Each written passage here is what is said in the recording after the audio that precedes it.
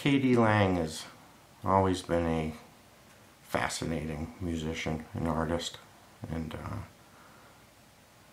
people always have to question her image, her orientation, what label to put on her music, what to call her, why she dresses in men's clothing.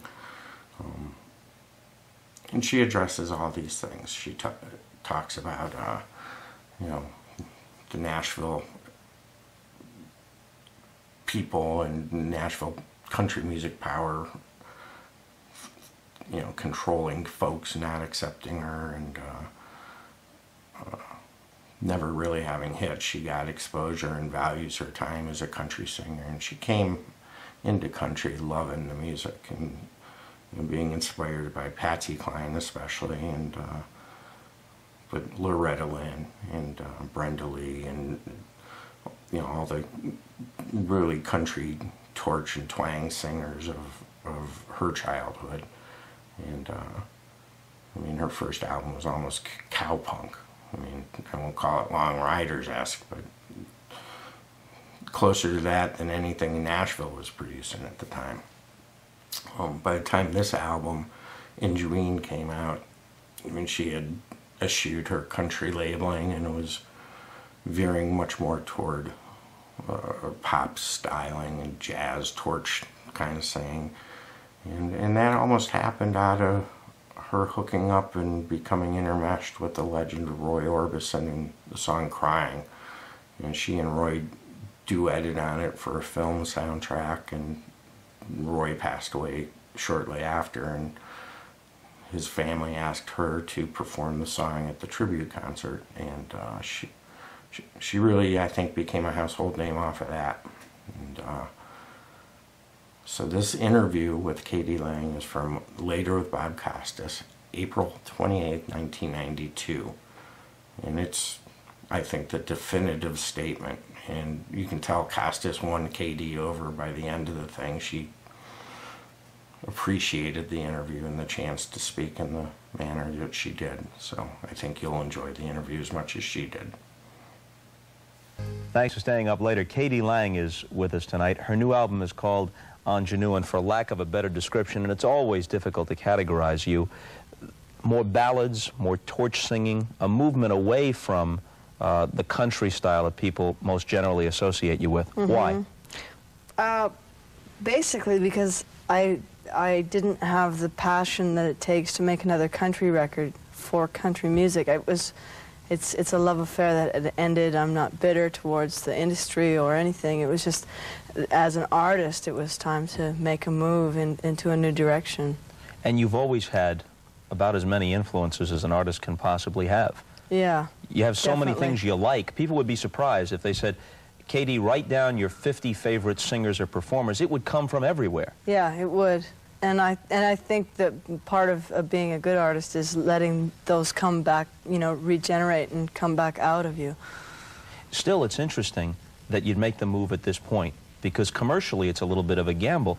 You win the Grammy in 1989 for Absolute Torch and Twang, and right now country's about as hot as country can be.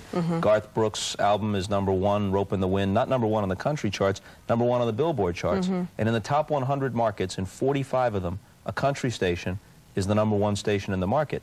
Looks like now's the time. Yeah, now's the time definitely for traditional country music, and it's you know, making quite a mark on the music industry. But I was never really accepted as a mainstream country artist, so it wouldn't really have, I mean, I don't think it really would have made that much difference. Plus, it would have been completely detrimental to make a record that I didn't have soul for. Did you feel as if you weren't properly embraced by the country world? Oh, there were certain periods in my career as a country artist where I thought I wasn't being, but I think retrospectively, I think that I had the best of everything. I was successful sales-wise, and I did a lot of television, got a lot of media coverage, yet retained an alternative edge, which is a difficult thing to do. And I think, you know, being accepted by Nashville was never really what I wanted, because I would have lost my alternative edge. When we talk about all of your influences, and as I said, it's a long list. I guess, in what I've read and listening to you, if we had to identify just one, it would be Patsy Cline. Is that fair to say? Yeah, in my country music, definitely. Why Patsy Cline? What about her? Her approach to country was real honest and real gutsy, and I think that Patsy, as a woman in the 50s, displayed a lot of self-confidence and kind of liberated behavior that wasn't really the norm back then. Wasn't there a time where you believed there was almost, if this isn't overstating it, some sort of cosmic connection between you and Patsy Cline? Yeah, I still believe that. How do you believe it plays itself out? Well, at the beginning of my country career, I was influenced very, very, very much by her, and it was a type of injection almost of her energy, and I got a very clear visualization of what I wanted to do with country music. Like, I wasn't really sure how I was going to enter the music industry, and then all of a sudden I started listening to Patsy and had a very clear focus on what I wanted to do. And that, in my opinion, was a type of incarnation of Patsy Cline's energy. You know. Her producer Owen Bradley subsequently worked with you. Yeah. By your design, or was it just a coincidence? He spotted you and said... No, I chased him for a while, and he wasn't convinced that he should work with me for a long time, but finally he acknowledged my desire. As a relatively young person, have you always gotten the stamp of approval from some of the veterans, be it in rock and roll or in country? Yeah, definitely. The veterans have been very supportive. Minnie Pearl, Owen Bradley, Roy Orbison, people that I respect have in turn respected me, and it's been very motivating. Kitty Wells and Brenda Lee you performed with, right? Loretta Lynn. I guess the thing that a mainstream audience would be most familiar with would be the crying duet with Roy Orbison. That really was moving. It was for me too, to do it. Roy's influence on my life, I mean, beyond musically, has been immense. He was just very powerful and very strong and quiet, very zen-like. He was like a tree, you know, very peaceful and very strong and very still. People thought he was, you know, quiet and shy and tragic, but he wasn't at all. He was very strong and very spiritual. How did the pairing on Crying come about? It was for a soundtrack called Hiding Out. And we were both a little tentative about doing Crying as a duet because it's more of a solo song, but it worked, and I'm really glad. It was a real joy to sing with Roy. I read that during the taping of the Crying video, you brushed cheeks with him. And? We were sharing a mic, and we went down to sing something, and it was like, I don't know, it was like sort of a soft electricity going through. He had really soft skin and incredible energy. It was neat. You know what I always thought was the interesting thing, among many, about him? And I was talking with Dave Marsh on this show a couple of years ago, and I guess he wrote was it on Cinemax, the special? Cinemax special that was the tribute to Roy Orbison. So Dave is a lifelong fan. And I was talking with him about it, and you look at Roy's material, and in the hands of anybody else, it would be overblown, much too melodramatic, maudlin, seem insincere, you know. But in his hands, it rang so true that it was a tribute not just to his talent, but to the sincerity of his heart. Definitely, definitely. You take a song like Pretty Woman, which obviously is a great pop rock song just by the sound of it, but by the lyrics, with almost anybody else, it would almost be a sleazy song. Right. But in his hands, it's poignant. Yeah. You can feel his vulnerability and his loneliness. Exactly. He was very vulnerable. He allowed that to come through, and I think that that's part of being a good artist, is allowing yourself to be vulnerable. And he definitely did that. I would think it also makes it difficult to cover his material, although you have and others have, but you got to be careful. Yeah, I would have never, ever covered crying. But the only reason I feel the freedom to do it is because I've had the experience, and it almost seems right that I should sing Crying now. I was asked by his wife, Barbara, to sing it at the Songwriters Hall of Fame, which he was inducted to. And, you know, I carry the torch for Roy, really. I don't try to make it really my own, but carry the torch for him. How dramatic was it to sing on that occasion, to sing his song so soon after his death? It was immense, but I wasn't really mourning because I knew that I didn't really feel. I mean, obviously it's a loss in a physical sense, but his music and his energies, it's has influenced us so much that he remains. Saw you in person. I was in the audience at Saturday Night Live. It was probably a couple of years ago. Mm-hmm. And you did that old Joni Summers song from the 60s, Johnny Get Angry, and you did it to the hilt. Yeah, I probably did. I mean, you were by song's end, you were down on your knees, you were pounding the stage. Well, I'm a little over-dramatic sometimes, Bob, but no, I tried to perform that with a sense of humor about, you know, songs from, was it from the 50s? I think it was like 62 or somewhere in there. Yeah, I was just sort of making a joke on the, you know, that a woman would sing, I want a brave man, I want a caveman. Show me that you care. You like these campy performances, though. Not all of your performances are campy, but no. There's certainly a tongue-in-cheek aspect to a lot of what you do, right? Definitely. I love kitschness. I love over-dramatization, over-dramatizing things. I love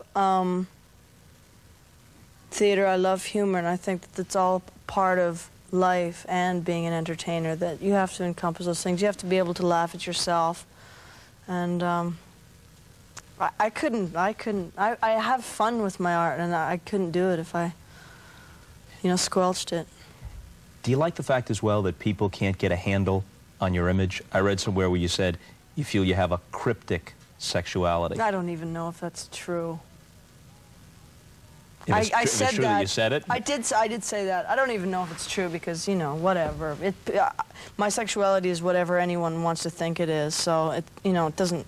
I mean, yeah, I said that in some sense. I guess it's cryptic, but I don't really know. Like, I don't sit at home going, okay, I'm going to do this to make people think that. I mean, really, it's just following my natural course. I feel most comfortable dressing in, you know, men's clothes or whatever, and it's not really a contrived thing. It's not thought out or premeditated. I'm aware of its, you know, ramifications or whatever, but I don't, you know. I saw the video that's kind of an overview of your career. Takes it chronologically. Your early stages, your hair was somewhat longer. Then in the middle, just I guess kind of as an impulsive thing, boom, you shaved it almost bald. And then you came on stage like maybe 10 days after that, and it was crew cut style. It was chunky. What was the reaction from the audience? Well, see, see what happened was I started to experience, I guess, fame. And I did it unconsciously, but I always used to cut my own hair, and I was in the mirror giving myself a haircut, and I just kept going. I just couldn't stop, and I ended up bald. That is the end result if you carry it to its logical conclusion. And it really worked because my vanity, you know, that was starting to grow rapidly was nil. It went back to zero, and it was really good. It was a good exercise, and I said it was unconscious. But that night, after my haircut, I had to perform in front of 3,500 people, which was huge for me at the time. And so I wore this hat, and then in the middle of the performance, I went, okay. And I took the hat off, and I heard 3,500 people go, oh! And I went, burst through that cloud. It was great. And I think it helps. It does help, definitely. I think it's a device that puts you a leg up somehow. Hard to define exactly how, but somehow. Yeah, again, but I think I'm blind to it. I do it really I just do these things, and I don't really think of the outcome. I just end up doing them, and then after I go, that is exactly what I needed. Eddie Lang and this is Lulu. We're with the People for the Ethical Treatment of Animals. We all love animals, but why do we call some pets and some dinner? If you knew how meat was made, you'd lose your lunch. I know, I'm from cattle country, and that's why I became a vegetarian. Meat stinks, and not just for the animals, but for human health and the environment. How much trouble did the anti-beef commercials get you into in your hometown? Oh, lots. Lots. It was a heavy time. More so for my family, I think, because my mother still lives there, and my sister, one of my sisters lived there. And I think that the biggest shock was that after 8 years or so of having a very smooth, very positive career and a steady climb, I'd never really been criticized in the press, other than, you know, small incidental things. And I think it was really hard for my mother to realize that, you know, this is bound to happen. I mean, and I've always been quite outspoken about things, and this was a big one, I think. Isn't beef part of the economy back where you came from? Yeah, probably the big one. Was that really it? Yeah, that was it. That's what did it? Yeah, I think so. Well, I think it's a combination. I think, first of all, when it has to do with money, yeah, it's very touchy. And secondly, it has to do with a lifestyle. It's a very romantic North American lifestyle. Mm-hmm. And thirdly, I think people felt betrayed that a country singer, their own hometown girl, would go against their livelihood. It was all very dramatic and all very upsetting, but it's my belief, and I've said it for 11 years, that vegetarianism is something very important and something I believe that is very important to the evolution of human beings. So you don't have any regrets about doing it? No, absolutely none. Did it cost you airplay, you think? Because they threatened that. Are you kidding? I never got airplay. You never got enough country airplay? I never got airplay. I mean, the stations that banned me never played me. It was all just, and it was a very big indication how strong advertising dollars are in radio. But no, they never played me. You know, now I read that as I go through the research, that you get strangely little airplay relative to your success, and yet you're very well known, you're on TV a lot, mm-hmm. Your records sell well, so why wouldn't the airplay kind of parallel that? Well, I think in the past my country style has sort of fallen in between the cracks. It's too left of center for radio stations. They don't want to embrace my look. They don't want to subscribe to who and what I am. I mean, I think that they've loved sort of having me around to give a new audience to country music, but they don't want to be responsible for me. And it's mutual. To me, the thing that would come through, and I'm not trying to patronize you by saying this, so they don't quite know what to make of the look, or they don't quite know what to make of the style. But the thing that comes through stronger than anything is, here's someone who's really committed to this, not as a commercial vehicle, but someone who has a genuine love for it and a passion for it, someone who's expressing herself while at the same time paying tribute to people who she enjoyed and who influenced her. I mean, to me, that's the thing. Well, thank you. You're very perceptive. That's how I approach it, and that's how I try to approach my art. Thank you. I ask you this before we go. Okay. Why the small letters on KD? No, absolutely no reason. It's not any E. Cummings thing or something like that? Well, I do remember a poster in high school, but no, I'm sorry, nothing profound. And the real name is Catherine, right? Catherine Dawn. Just for all of you at home writing a term paper or something. Kraft Dinner Lang? Mm-hmm. That's what I tell most people. And it's good enough for us because we're out of time. We have no time for a follow-up, and see you later.